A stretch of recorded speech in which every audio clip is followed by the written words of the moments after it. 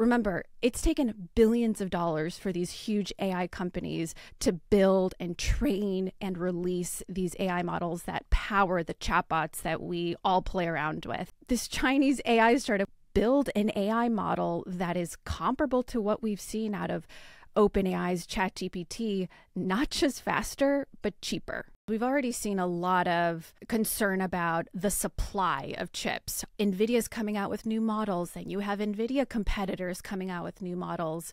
And so this DeepSeek development really raises the question of, well, wait a second, do we need this many chips to begin with? You might see AI companies get more creative in how they're building these models, perhaps changing up their architecture and framework. With the Stargate news that came out of President Trump's first days in office, this kind of puts a new focus on that.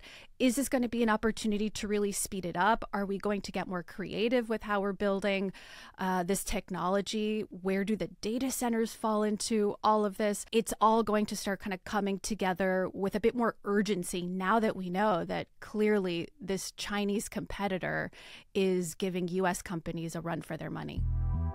This is The Big Take from Bloomberg News. The rise of DeepSeek. How it could upend the U.S. AI industry's competitive advantage or push it to innovate.